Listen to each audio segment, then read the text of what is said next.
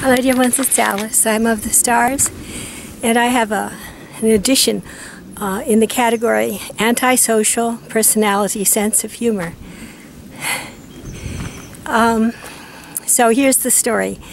There was this person who had killed 14 or 16 people, and then they went to prison, and when they got out, rehabilitation service got to them and explained to them, it's very important that you never kill again, right?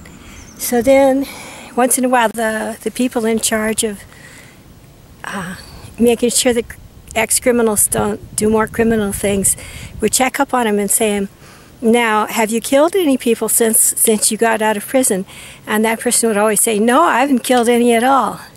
And then it turned out, according to the astral story, that they had paired up with someone else and that they were torturing people, and then out of kindness to them, this other person would kill them. And so the first person could say that they hadn't killed anyone, and the second person could say they did it out of mercy for the people who were so extremely tortured that they wanted to pass on. It's kind of an interesting antisocial humor story.